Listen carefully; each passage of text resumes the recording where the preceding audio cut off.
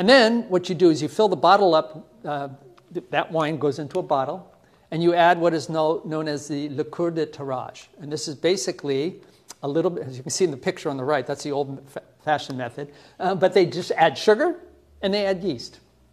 Okay, so the sugar that's being added now and then put it into the juice, along with the yeast, goes into the bottle, and that sugar is going to be consumed by the yeast to produce alcohol and carbon dioxide. That's fermentation, yeah. So that's what you get the bubbles trapped inside, okay? And generally, it's somewhere between 4 to 6 atmospheres of pressure. So 6 atmospheres of pressure is like 3 times the amount of pressure in your automobile tire.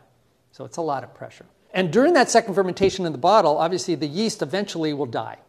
And you can see there in the picture there, they are settled along the side of the bottle. Most of the times the bottles are laid down horizontally like this because it helps to disperse the yeast across as much surface area as possible. And the yeast are doing some really important things.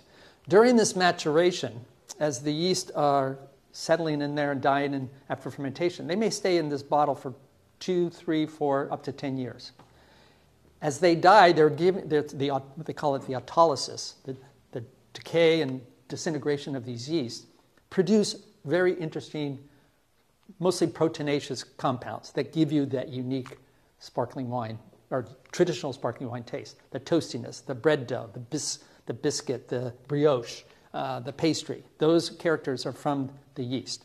And you obviously want to get a lot of those characters. So generally the peak, the most rapid part is in the first 18, 24 months, and it continues on for about 4 or 5 years or longer, but it slows down that yeast autolysis. But it helps to really add not only the flavor, but a creaminess and a texture that's quite rich.